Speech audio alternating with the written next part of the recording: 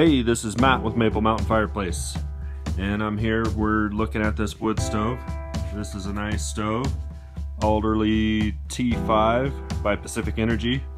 It's one of our brands that we sell, and we're going to fix this. The problem here is the double wall pipe coming through a 2x4 wall. This is against code.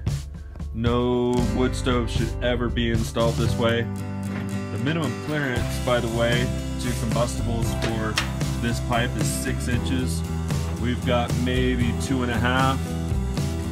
So we're gonna fix this, and we're gonna show you the proper way how to install a wood stove in a basement through a wall, and everything safely installed up to code.